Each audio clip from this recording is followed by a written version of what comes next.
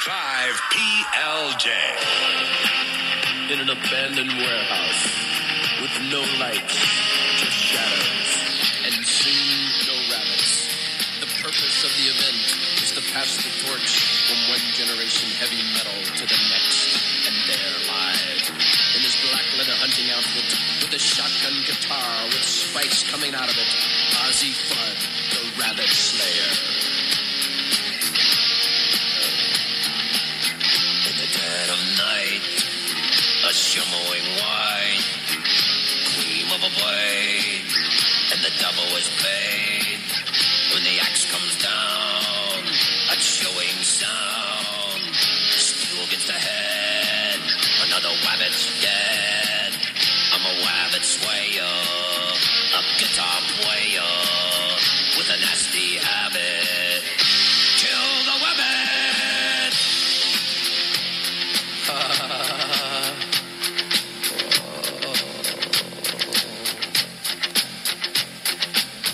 I'm a mean mistreater, a rabbit feaster, and I predict a bloody Easter, a scurrying shadow, and the shadow moves to stab it, and the night air echoes. Kill the rabbit! Kill the rabbit! Kill the rabbit! Kill the rabbit!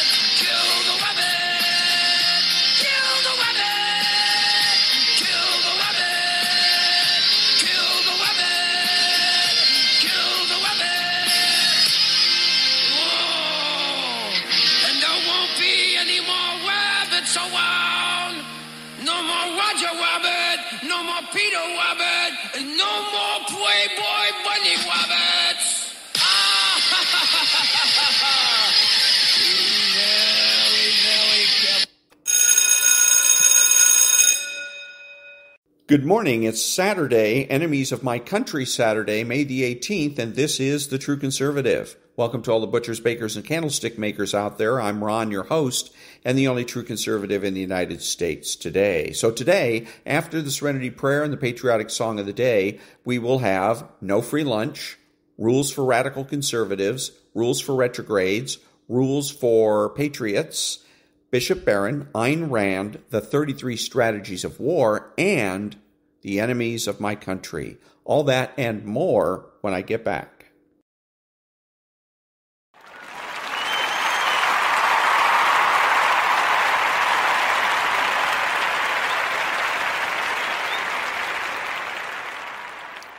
God, grant me the serenity to accept the things I should not change, the courage to change the things I should, and the wisdom to know the difference.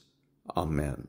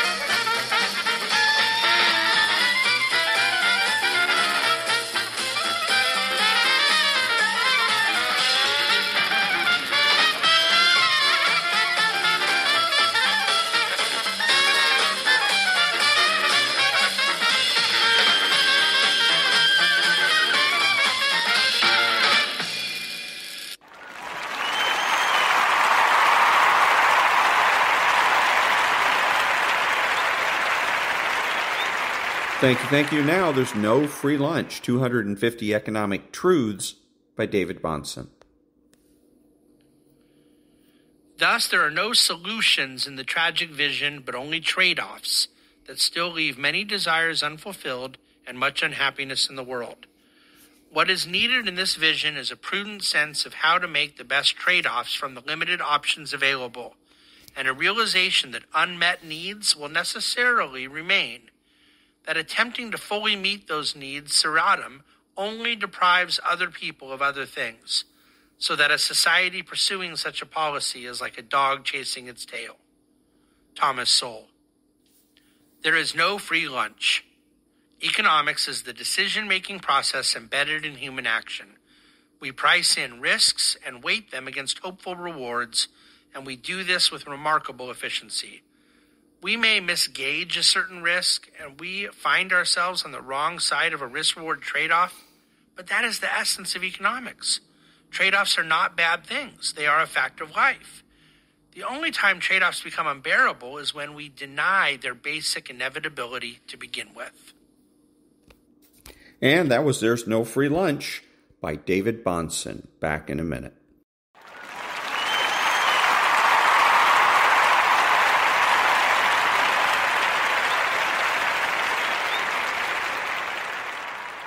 Thank you. And now, rules for radical conservatives. You bitter clingers, like battered wives still married to abusive spouses, have persisted in the foolish belief that this is all transitory.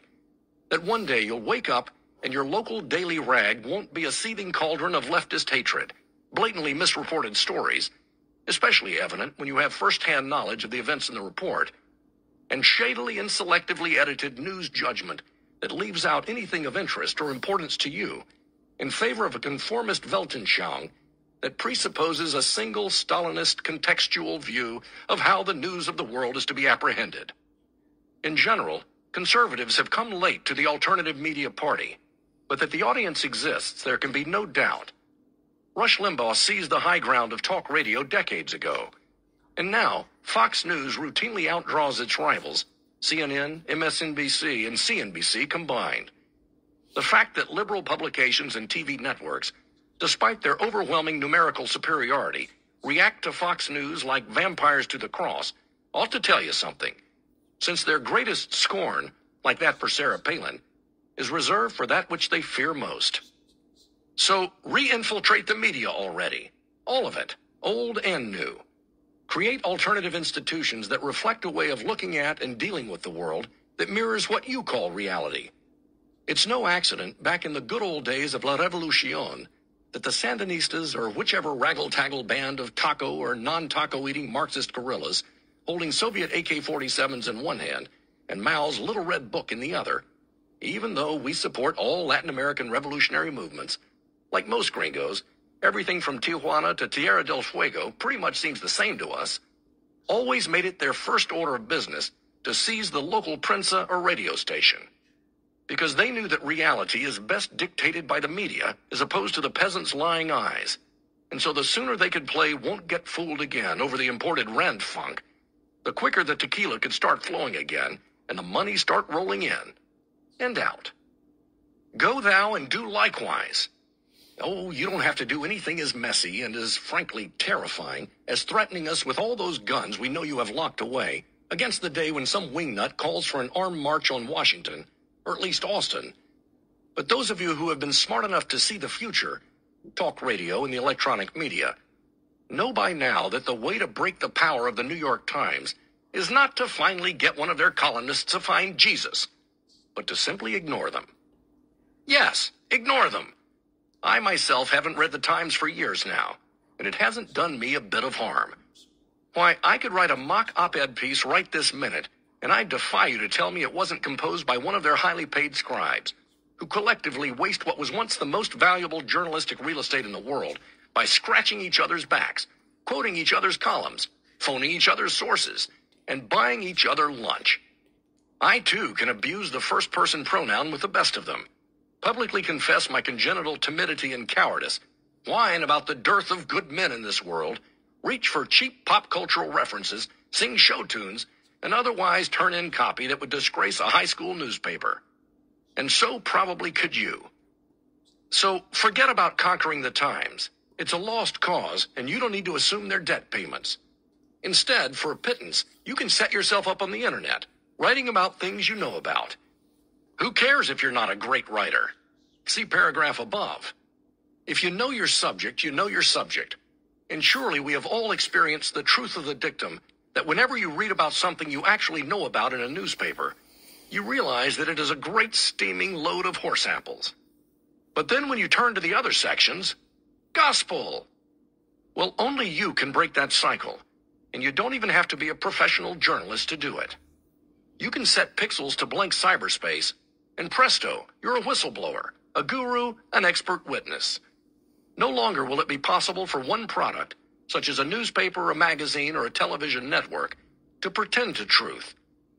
Glenn Reynolds, the Instapundit himself, calls the blogosphere writers an army of Davids, slaying the 6th Avenue Goliaths from the comfort of their dens, and in their pajamas to boot. Which brings me to corollary number 2. Stop thinking that Hollywood is a dirty word. And this, ladies and germs, is where your pals in the Christian right are going to have to suck it up for a while. You see, here in Hollywood, there is nothing we fear more than the Christian right. Why, even the 17 politically conservative Christians out here fear the Christian right. Because we all, yes, every man jack of us, at Jerry's Famous Deli and Nate and Al's and Dominic's across from Cedars and the Casa Vega and Sherman Oaks on Ventura in the Valley and Pinto Bistro and hell, even Tesh in my neighborhood of Echo Park and, well, you get the idea. Worry that they might mess with our deathless art instead of reserving that privilege to our super smart studio execs, agents, production assistants, drivers, and caterers. And that was middle part of chapter 22 from Rules for Radical Conservatives by David Kahane. Back in a minute.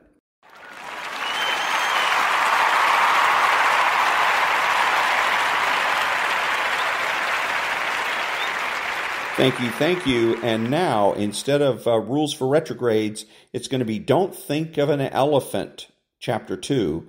Know Your Values and Frame the Debate by Dr. George Lakoff. Some updates have been made.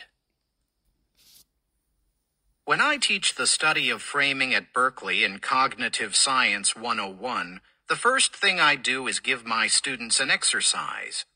The exercise is, don't think of an elephant. Whatever you do, do not think of an elephant. I've never found a student who is able to do this. Every word like elephant evokes a frame which can be an image or other kinds of knowledge. Elephants are large, have floppy ears, tusks, and a trunk, live naturally in jungles, are associated with circuses, and so on. The word is defined relative to that frame. When we negate a frame, we evoke the frame. Richard Nixon found that out the hard way. While under pressure to resign during the Watergate scandal, Nixon addressed the nation on TV. He stood before the nation and said, "I am not a crook." And everybody thought about him as a crook. This gives us a basic principle of framing. When you are arguing against the other side, do not use their language. Their language picks out a frame, and it won't be the frame you want. Let me give you an example. On the day that George W. Bush arrived in the White House, the phrase tax relief started coming out of the White House. It was repeated almost every day thereafter, was used in the press in describing his policies, and slowly became so much a part of public discourse that liberals started using it. Think of the framing for relief. For there to be relief, there must be an affliction, an afflicted party, and a reliever who removes the affliction and is therefore a hero. And if people try to stop the hero, those people are villains for trying to prevent relief. When the word tax is added to relief, the result is a metaphor. Taxation is an affliction, and the person who takes it away is a hero, and anyone who tries to stop him is a bad guy. This is a frame. It is made up of ideas like affliction and hero. The language that evokes the frame comes out of the White House, and it goes into press releases, goes to every radio station, every TV station, every newspaper. And soon the New York Times is using tax relief. And it is not only on Fox. It is on CNN, it is on NBC, it is on every station because it is the president's tax relief plan. And soon the Democrats are using tax relief and shooting themselves in the foot. It is remarkable. We have seen Democrats adopting the conservative view of taxation as an affliction when they have offered tax relief for the middle class. They were accepting the conservative frame. The conservatives had set a trap. The words draw you into their worldview. That is what framing is about. Framing is about getting language that fits your worldview. It is not just language. The ideas are primary, and the language carries those ideas, evokes those ideas. There was another noteworthy example of conservative framing in George W. Bush's State of the Union address in January 2005. This one was a remarkable metaphor to find in a State of the Union address. President Bush said, "We do not need a permission slip to defend America." What was going on with a permission slip? He could have just said, "We won't ask permission." But talking about a permission slip is different. Think about when you last needed a permission slip. Think about who has to ask for a permission slip. Think about who is being asked. Think about the relationship between them. Those are the kinds of questions you need to ask if you are to understand contemporary political discourse. While you are contemplating them, I want to raise other questions for you. My work on politics began when I asked myself just such a question.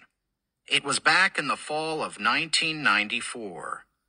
I was watching election speeches and reading the Republicans' contract with America.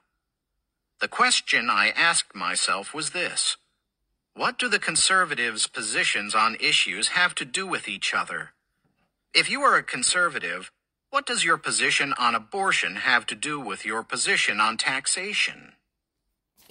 And I'm going to stop it right there. This is Chapter 2, Don't Think of an Elephant, but Dr. George Lakoff. Couple of things. First of all, he assumes that conservatism is about politics. It's not. Conservatism is cultural. Republicanism is politics. The other thing that he said in here that I have been emphasizing is he says, don't use their words.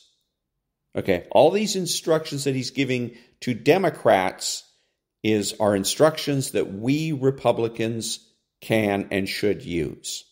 Okay, so when you hear the left talking about the homeless, we don't call them the homeless. We call them squatters and trespassers, because squatters and trespassers implies law enforcement.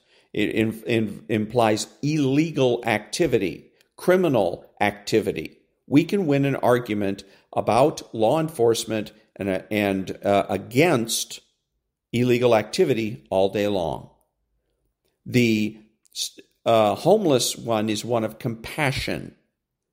Okay, and compassion usually means higher taxes, more fees, more money going to a government that thinks it has rights. And it doesn't. It thinks it has the right to take people off the street. It thinks it has the right to prevent homelessness. It has no such thing. And if you doubt me, check the Constitution. So, again, one of the most valuable things he pointed out so far in this chapter is watch the words that you use. Okay? Don't call them migrants. Animals migrate, people immigrate and emigrate. Back in a minute.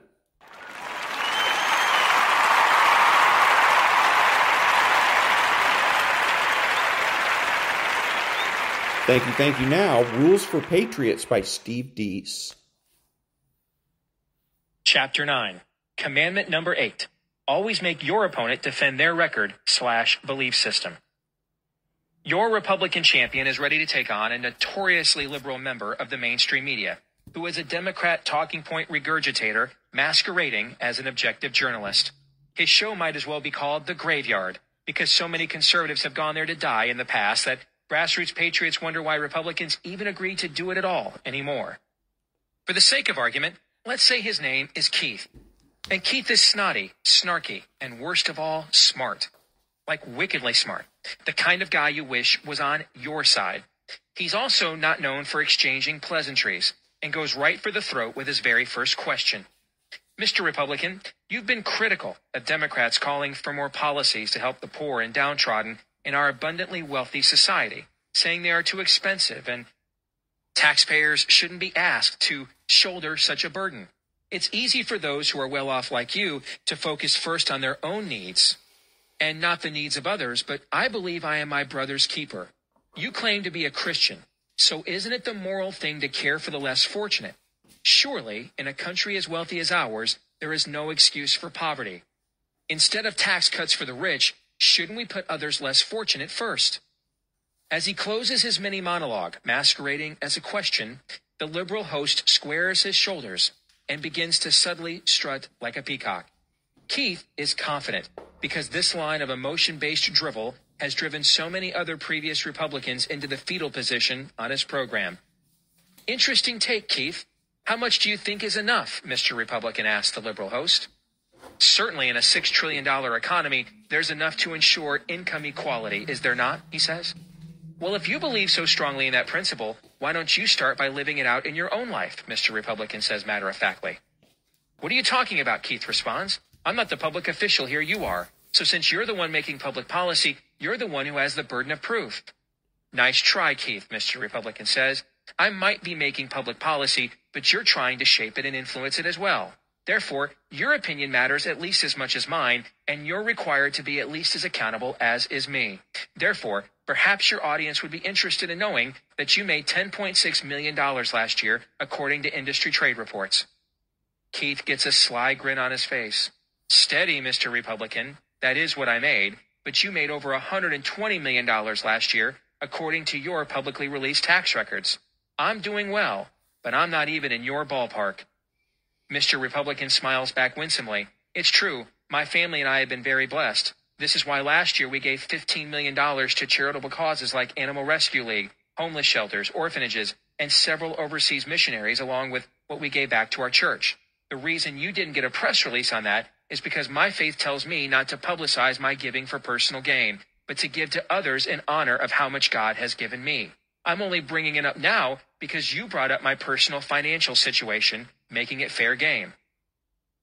So you're touting the fact you gave $15 million to charity, which is more than I make in a year? You still have over $100 million left after that, which is 10 times what I made, Keith says. Actually, after Uncle Sam takes his cut off the top, my family ended up giving almost 20% of our income away. And that doesn't count the personal investments we made in stocks and real estate with our income that helped stimulate the economy by creating more jobs to handle those capital investments. How much did you give to charity last year?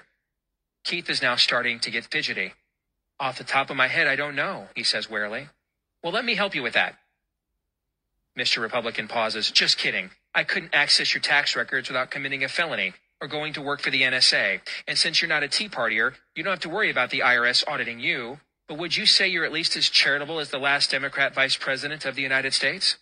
Absolutely. Joe is a fine man who loves his neighbor as he loves himself, Keith says, his confidence suddenly returned.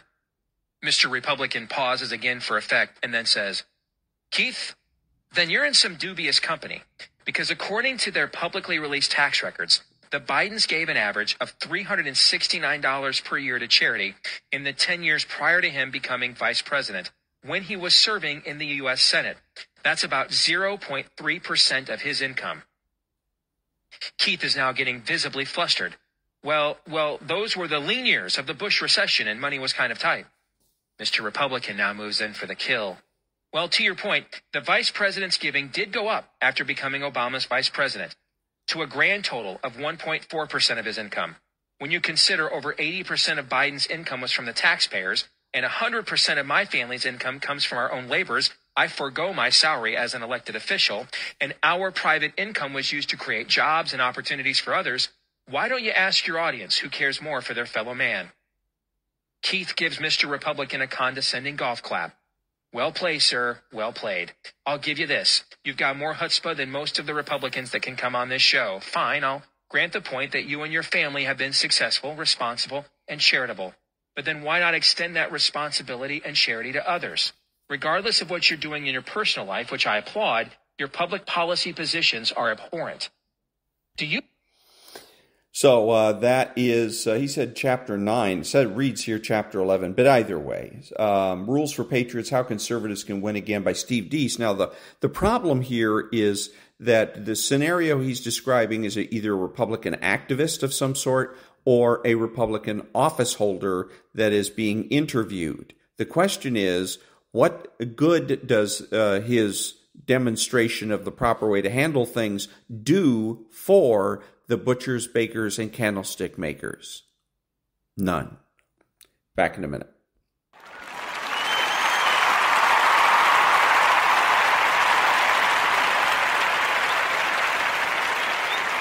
Thank you. And now, the Daily Dad for May the 18th. May 18th. Teach them to do the right thing. Just that you do the right thing. The rest doesn't matter. Marcus Aurelius. In the beautiful and hilarious novel A Man Called Ove, a young Ove is working at the same rail yard as his father. He is cleaning a car with another worker, Tom, when they find a briefcase left by a passenger. Instinctively, Tom goes to steal it. Ove is surprised. A few seconds later, he finds and picks up a wallet left by a different passenger. Just then, Ove's father walks in, and he asks Ove what he wants to do with the wallet. Ove suggests that they return it to the lost and found, where it is quickly claimed by the woman who lost it. Not many people have ever handed in this much money, the woman says. Well, Ove's father replies, many people don't have any decency either. Later that evening, Ove asks his father why he didn't tell management about the briefcase that Tom had stolen. His father shakes his head and replies, we're not the sort of people who tell tales about what others do. In both instances, Ove's father is showing his boy what decency looks like. Decency is about what you do. It's not a standard you hold others to. Decency is what you do with the money you find. It's how you raise your kids. It's not something you wield. It's not something you gossip about. It's something you embody and embrace. That's The Daily Dad by Ryan Holiday. And he's saying pretty much the same thing I am, which is be conservative, have a conservative family, raise a conservative family, surround yourself with conservatives. Back in a minute.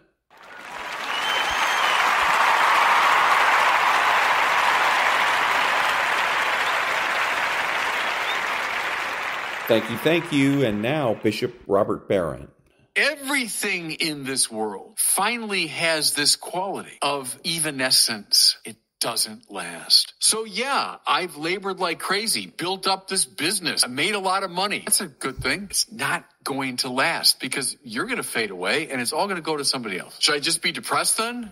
No. I should be detached. Yeah, it's good. Wealth, power, pleasure. Take it in and then let it go. Enjoy it. Sure, the way you enjoy like a firework going off. Boom, there it is. Look how beautiful that burst of light and color. And then it's gone. Do I despair? No, I just kind of learn to live in that present moment, savoring what I can, but also letting go. Why? Because I realize that the true good, the truly beautiful, belongs to a higher world. I can sense it in these things, but none of the things in the world last. And so if I cling to them, they disappear.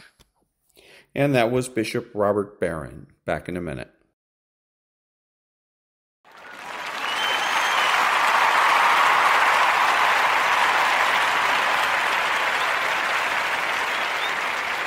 Thank you. And now, the Ayn Rand thought of the day. Ending campus protests protects free speech. Protests against the Israeli war in Gaza are engulfing private and state-run universities across the country, from Columbia University to UCLA to the University of Texas at Austin, with more than 2,000 protesters from almost 50 campuses already arrested.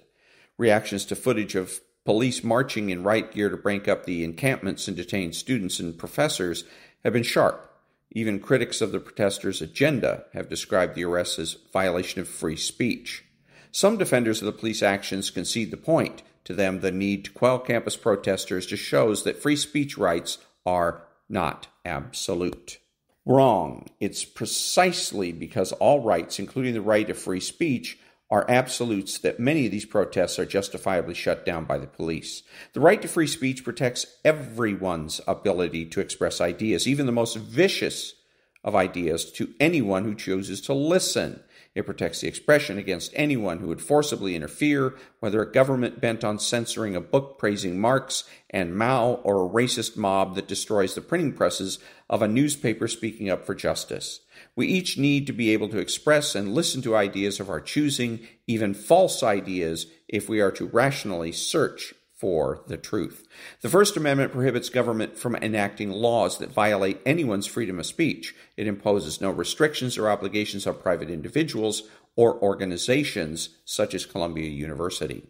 Students choose a university like Columbia to get an education from its professors, not to be subjected to political harangues from other students. To advance its educational mission, Columbia rightly needs to set rules about how its property is used and which viewpoints are tough on its premises. When a mob of students and non-students invades the Columbia campus, sets up an encampment on its quadrangle, creates a nuisance that interferes with the business of education, and even bars other students and professors from entering and attending classes, these protesters are interfering with the property and free speech rights of the university. Columbia didn't have to wait for protesters to break into Hamilton Hall to justifiably have the police eject them. State-run universities like UCLA and the University of Texas at Austin are crucially different. The Supreme Court has ruled that they are subject to the First Amendment. When areas of a state-run campus like quads are deemed designated public forums, a state-run university cannot restrict the content or viewpoints expressed by protesters. In such forums, the university can set reasonable time, manner, and place conditions on expression consistent with its purpose of functioning as an educational institution. As awful as anti-Semitism is, government's business is not to take sides on questions of ideology. Private institutions can eject students for expressing anti-Semitic content, but a state-run university cannot. It can only stop those who violate time, manner, and place conditions in public forums. Indeed, it must do so in order to protect the rights of non-protesters. The right to free speech is not a value to be balanced against law and order. The only valid purpose of law and order is to protect the rights of citizens, including their rights to property and to free speech, which the government must treat as absolutes. When government itself violates these rights, as it may have at UT Austin, it should be rebuked. But when it intervenes to protect these rights, as it did in Columbia and should have done sooner at UCLA and elsewhere, it deserves praise.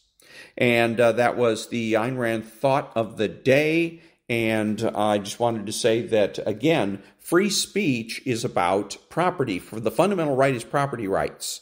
You have all the free speech you want on your own property. You have no right, because your rights end where my rights begin.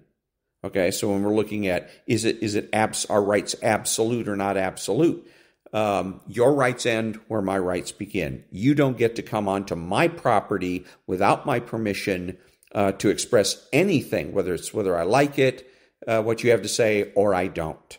Okay, so that's the number one thing. UCLA is still property. It's state property. So the UCLA has the right or the authority to enforce property rights. Now, the other thing is with my rights and your rights, my rights end where your rights begin, is as a protester, I have no right to prevent somebody else from speaking, from exercising their right to free speech. If I do that, then I'm the bad guy. I'm violating their rights, and law enforcement should be getting involved and investigate, prosecute as appropriate. And that was the Ayn Rand thought of the day. Back in a minute.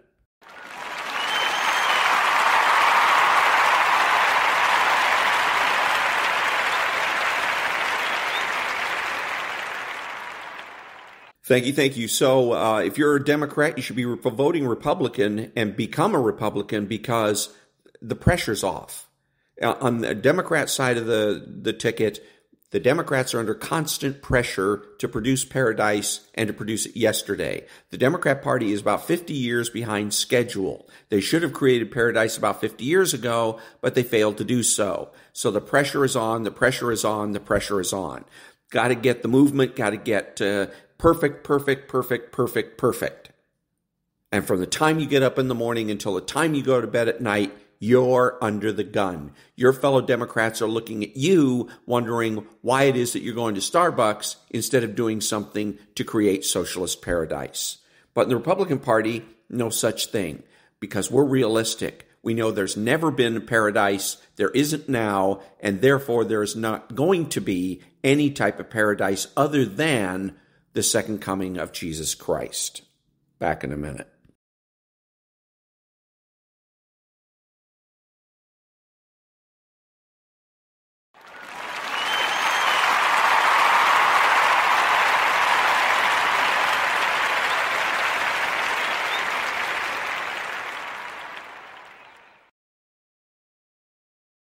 Thank you. And now about 5 minutes worth of the 33 strategies of war. Keys to warfare. To survive and advance at all in life, we find ourselves constantly having to use other people for some purpose, some need, to obtain resources we cannot get on our own, to give us protection of some sort, to compensate for a skill or talent we do not possess. As a description of human relationships, however, the word use has ugly connotations. And in any case, we always like to make our actions seem nobler than they are. We prefer to think of these interactions as relationships of assistance, partnering, friendship. This is not a matter of mere semantics. It is the source of a dangerous confusion that will harm you in the end. When you look for an ally, you have a need, an interest you want met. This is a practical, strategic matter upon which your success depends. If you allow emotions and appearances to infect the kinds of alliances you form, you are in danger. The art of forming alliances depends on your ability to separate friendship from need. The first step is to understand that all of us constantly use other people to help and advance ourselves. Bowen went so far as to use his own family in an experiment to solve a professional dilemma. There is no shame in this, no need to ever feel guilty. Nor should we take it personally when we realize that someone else is using us. Using people is a human and social necessity. Next, with this understanding in mind, you must learn to make these necessary alliances strategic ones, aligning yourself with people who can give you something you cannot get on your own. This requires that you resist the temptation to let your decisions about alliances be governed by your emotions. Your emotional needs are what your personal life is for, and you must leave them behind when you enter the arena of social battle. The alliances that will help you most are those involving mutual self-interest. Alliances infected with emotions, or with ties of loyalty and friendship, are nothing but trouble. Being strategic with your alliances will also keep you from the bad entanglements that are the undoing of so many. Think of your alliances as stepping stones toward a goal. Over the course of your life, you will be constantly jumping from one stone to the next to suit your needs. When this particular river is crossed, you will leave them behind you. We will call this constant shifting yet advancing use of allies the alliance game. Many key principles of the alliance game originated in ancient China, which was composed of numerous states in continual flux, now weak, now powerful, now weak again. War was a dangerous affair, for a state that invaded another would stir up a lot of mistrust among the others and would often find itself losing ground in the long run. Meanwhile, a state that remained too loyal to an ally might find itself pulled into a war from which it could not break free and would go down in the process. The formation of proper alliances was in some ways a more important art than that of warfare itself, and the statesmen adept at this art were more powerful than military leaders. It was through the alliance game that the state of Qin was able to slowly expand during the dangerous warring states period of 403 to 221 BC. Qin would make alliances with distant states and attack nearby ones. The nearby state that Qin had invaded could not get help from its outlying neighbor because that neighbor was now allied to Qin. If Qin faced an enemy that had a key ally, it would work first to disrupt the alliance, sowing dissension, spreading rumors, courting one of the two sides with money, until the alliance fell apart. Then, Qin would invade first one of the two states, then the other. Gradually, bit by bit, it gobbled up neighboring states until, in the late 3rd century BC, it was able to unify China, a remarkable feat. To play the alliance game right, today as in ancient China, you must be realistic to the core, thinking far ahead and keeping the situation as fluid as possible. The ally of today may be the enemy of tomorrow. Sentiment has no place in the picture. If you are weak but clever, you can slowly leapfrog into a position of strength by bouncing from one alliance to another. The opposite approach is to make a key alliance and stick with it, valuing trust and an established relationship. This can work well in stable times, but in periods of flux, which are more common, it can prove to be your undoing. Differences in interest will inevitably emerge, and at the same time it will become hard to disentangle yourself from a relationship in which so much emotion has been invested. It is safer to bank on change, to keep your options open and your alliances based on need, not loyalty or shared values. And that was the 33 Strategies of War. Back in a minute.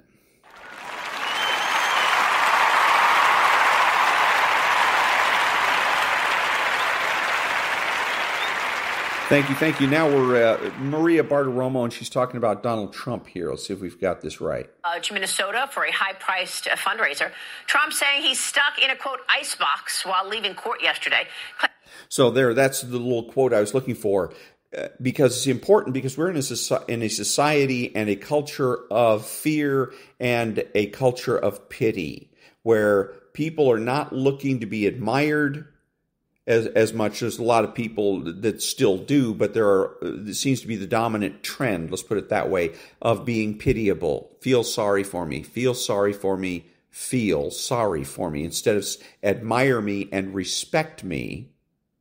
And now Donald Trump, I admire because he is admirable, and I respect him because he is respectable. But even Donald Trump is falling victim to this mindset, or psyche set, the psychology of being pitied. Feel sorry for me because the judge won't let me talk. I like the idea. I would like to see Donald Trump go into court and tell the judge the way it is. Instead of asking permission to go to his son's graduation, which, by the way, the judge has belatedly granted. Instead of asking permission, you go into court and you say, I'm going to my son's. I mean, if I'm a billionaire like Donald Trump, I'd love to sit in front of a judge and say, I'm going to my, and say it in open court, for the record, I'm going to my son's graduation on whatever date it is. And then the judge can say, no, you're not going to do it. And I would say, I'm going to do that. I don't need your permission. I'm going, and there's nothing you can do about it. That is admirable. That is respectable. And then you follow it up and you do it. And then you let the chips fall where they may. If this judge wants to go ahead and, put you in jail or otherwise cite you for contempt, let him give it his best shot. You got to remember also, in this context, the judge works for us. We don't work for him. Okay, that's the way it is. The judge is not entitled to anything. The judge doesn't have any extra rights. He has rights as an individual, but no rights as a judge. Okay, so he has no right to having Donald Trump in the courtroom. He has no right, as a matter of fact, to you'll hear order in the court. He has no right to it. It's up to us. If we decide that his court is going to end up being a circus, that's what it's going to be, and he's got nothing to say about it. Too bad. So sad. So a lot of people in government think, again, they have rights, and so they can force things to happen. No, they don't. No, they can't. But again, going back to the admiration situation, Donald Trump goes into court, says, I'm going, and there's nothing you can do about it. That's admirable. But to come out and say, oh, I'm caught in an icebox. So be admirable, not pitiable. Back in a minute.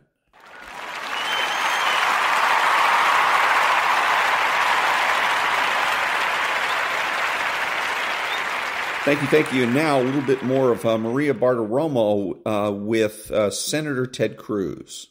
The Democrats want 11 million illegal immigrants here. Why? Because they want every one of them to be future Democrat voters.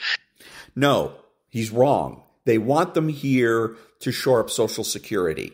I read yesterday in my podcast that the preamble to the 2016 Democrat convention, where the Party takes credit for Social Security. They could, and I'm sure they do, and they think of it as the crown jewel of their accomplishments over the centuries. Now, they're not going to let it go without a fight, but it's due to go bankrupt in 2035. So that's why they flood the country. It's not that they so desperately need new voters. They were able to get Joe Biden elected president in 2020. So they can't be that desperate for voters. In any case, Social Security, keep your eye on the ball. It's Social Security that's at issue here. Now, Ted Cruz isn't going to admit it, because if he does, then he makes the Democrats look like heroes, and he exposes a weakness in the Republican Party, namely that the Republican Party has no solution for the pending Social Security crisis. Back in a minute.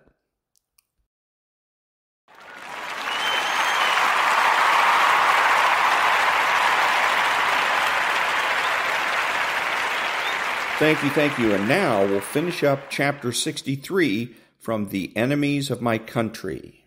Suppressor into the man's chest. Cancer fired a double tap and watched the flashes momentarily illuminate his target before he collapsed dead. Turning to assist his teammates, Cancer saw them engaged in a fight marked by the suppressed gunshots at near point-blank range, before finding a sight that struck him as somewhere between absurd and comical. Riley, wisely choosing not to fire his unsuppressed pistol at risk of warning additional enemy overhead, now held a man in a headlock, wheeling him sideways to prevent him from being able to effectively grasp his slung rifle. Cancer closed on Riley with 2 quick steps and delivered a hard punch to the man's head. Riley held his opponent in a crushing headlock, squeezing his throat in a vice-like grip as Cancer's first blow impacted against his skull. Ordinarily, Cancer would be Johnny on the spot with his fighting knife, but he'd had to ditch that particular tool after the metalworking factory raid, and now he resorted to pummeling the man's face with a fist. But physical strength was Riley's area of expertise, not Cancer's. After 3 blows failed to knock the man unconscious, Riley was fed up. "Hold this," he said, releasing his headlock and shoving the man toward his teammate. Cancer struggled to grasp the disoriented man, turning him just in time for Riley to deliver a savage blow that cracked across the man's face and sent him and Cancer flying backward into the wall. Then Riley drew his pistol, ducking into the stairwell to provide security for his teammates currently dispatching the remaining enemy fighters behind him. He held his aim toward the closed door atop the final stretch of stairs, waiting for the suppressed gunfire to abate and hearing the last subsonic bullet impact the floor without a follow-up. The stairwell was too tight to fit 2 men across, and the seconds it would have taken him to descend and allow his teammates to go first were apparently deemed too long by David, who whispered sharply behind him, "Go!" So Riley did, his left arm throbbing in agony, mind keenly aware that the pistol in his right hand was no match for whatever enemy were waiting on the top deck, prepared to launch their rocket attack against his nation's capital. He charged upward nonetheless, closing on the rooftop deck with the single thought that he'd have to clear the doorway as quickly as possible, then get the hell out of the way so his 3 teammates could put their rifles to good use. But as if in a dream, Riley reached for the handle, only to feel it turning of its own volition. Then the door was pulled outward by a single man whose face was lit by a shifting cascade of light under his night vision. The face-to-face encounter lasted a fraction of a second. Riley's thoughts were remarkably clear and linear. He was unsure if one of his teammates could take a suppressed shot from their angled position on the stairs, and briefly considered ducking out of the way to let them try and thus preserve the element of surprise. But this man held a submachine gun in one hand, and a single burst from that could wound or kill Riley's entire team in the time it took them to hear it opening fire. There was only one thing to do, and Riley did it with astonishing speed. Canting his pistol upward, he fired a single shot that passed through the man's lower jaw, propelling through his brain and killing him in place. Then Riley plunged forward to tackle the man out of the doorway, slamming him onto the top deck to clear the way for his teammates, and struggling to aim his pistol forward as he registered a dazzling display of neon color illuminating the night sky. I vaulted Riley's body in a single long stride, cutting left to clear the doorway as I took in the incomprehensible sight beyond. The rooftop deck was almost completely filled by metal tubes angled upward in neat rows, linked by daisy-chained wires that would fire them in a near simultaneous succession. But that was only the second most stunning feature of the view atop the ship. To my front right, the Washington, D.C. skyline was stark against the deep, booming explosions of fireworks, a brilliant and blinding cycle of colored sparks that turned the night into a shifting sky of radiant color. I registered the incoming and outgoing gunfire from my team, battling an unknown number of fleeting shadows darting amid the network of rocket tubes, the vast majority of which held a payload whose lethality was going to be sent screaming into the Capitol within the next 20 seconds. I visually traced the cords as they snaked between rows of metal tubes, seeing that they descended on a single point at the front right edge of the deck. I took off at a sprint, running toward the spot with a speed beyond anything my exhausted condition should have allowed. Then I saw another figure doing the same, running 5 long paces ahead of me. I knew at once this was Barry Khan. He was going to fire the rockets himself, and whatever device waited to initiate that process, he was making his way toward it now. To my right, I saw a shifting view of the Washington Monument reaching skyward, its vertical height coming abreast of the ship as we fought to overtake the enemy. The boat began slowing then at what had to be the designated stopping point on the river, a calculated position that every rocket tube had been aligned off of to send their deadly cargo screaming toward the National Mall. The entire crux of my team's efforts since targeting this man across 2 continents now fell upon me amid the fireworks exploding overhead. I fired on the run, blasting imprecise shots toward Barry Khan's fleeing figure until my rifle bolt locked backward on an empty chamber. But at least one bullet had found its mark. He lurched forward, stumbling as he struggled to regain his footing. Still running at full speed, I closed the distance between us and, with a final leap, tackled him from behind. We crashed to the ground, him on his side with me on top of him. I sat up on my knees, taking hold of his head in both hands and jerking it upward. Before I could smash his skull against the deck, every muscle in my body went rigid with blinding pain. A cold metal blade was sliding into my abdomen, the soundtrack of firework blasts fading into a vague white noise as the air rushed out of my lungs. I instinctively braced my hands against his right arm, forcing it down to the deck as the blade withdrew from my stomach. My strength began fading then, vision registering the knife in Barry Khan's right hand as I looked to his opposite side, searching for a firing device. I found it clutched in his left hand, with the handle pulled to extension. The time fuse was already burning, and it was too late to stop the launch. My eyes followed a thin wire toward the first metal tube in an array of hundreds linked by a single snaking wire, and while pinning Barry Khan down with my full body weight, I searched for someone who could help. The only figure I saw was Riley, running toward me with a pistol in one hand. My breaths were constricted, each gasp of air shallower than the last. I used my last remaining breath to cry out, "Doc, break the chain!" Riley's gaze followed the wires to the first tube. He flung his pistol to the deck, drawing a grenade and slowing to a halt in 3 stuttering steps as he used his injured arm to yank the pin free. Beneath me, Bari Khan was struggling to bring the knife back into my side, the point breaking skin as another searing torrent of blood spilled out. The pain brought with it a momentary surge of adrenaline, and I rested his right hand for control of the knife before the rest of my strength gave out. I fell atop him, feeling hard metal against my sternum, the knife's handle. The blade plunged inside Bari Khan's chest, penetrating his breastbone under my weight. He gasped as a bloody froth formed at his lips, bubbling and spewing across the side of his face as he said with impossible calmness, "This is just the beginning." He was mortally wounded and used his final breath to rasp the words, "Mayhem, Betime, Wo Yao Hui Jala."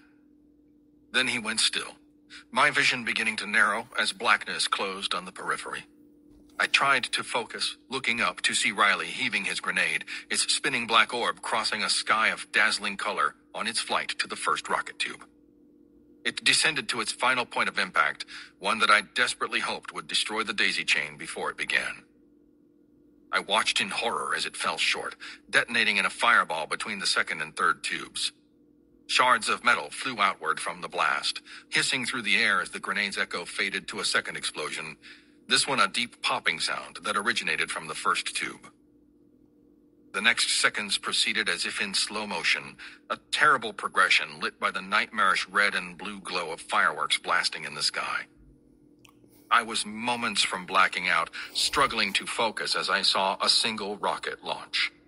It appeared as little more than a flashing shadow that sailed 20 meters out of the tube before its motor ignited. Then a sparkling orange glow appeared at the tail, marking the rocket's progress until it streaked out of sight, arcing through the night on a flight path toward the National Mall. Then a jet-black veil overtook my view, and I passed out atop my enemy's corpse. And that was the second half of Chapter 63 from The Enemies of My Country by Jason Casper. Back in a minute.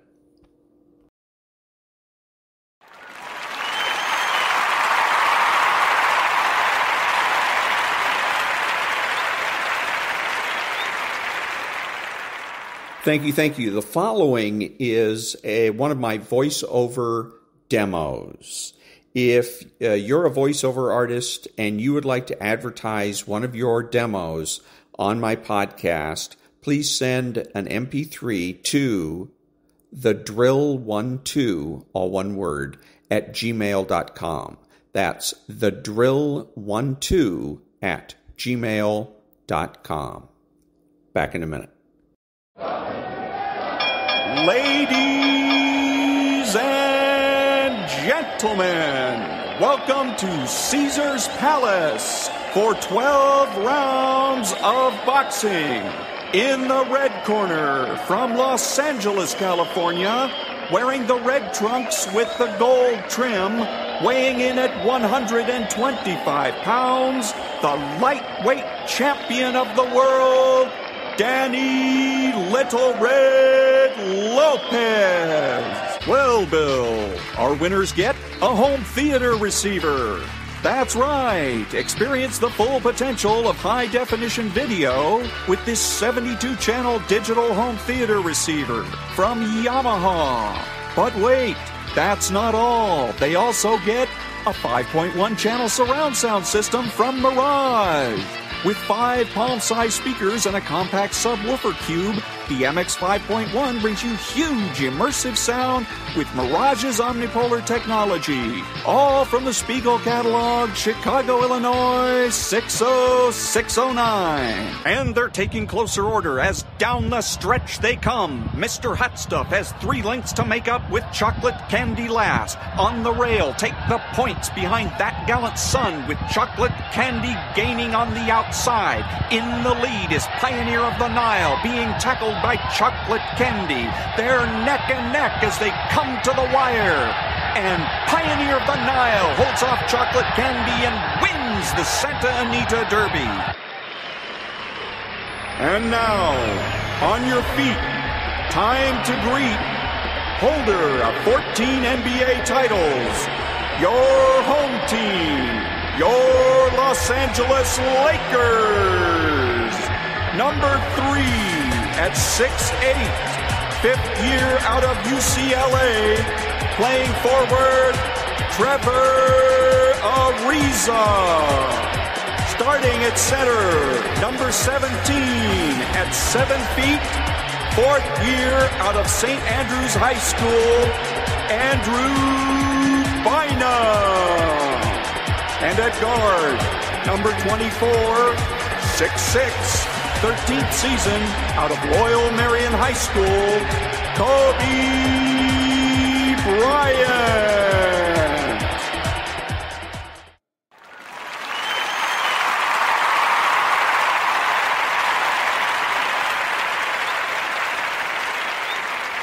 Thank you. This is Ron, your host, the only true conservative in the United States today, bidding adios to all the butchers, bakers, and candlestick makers out there and reminding you that you are not neutral and that the government has no rights.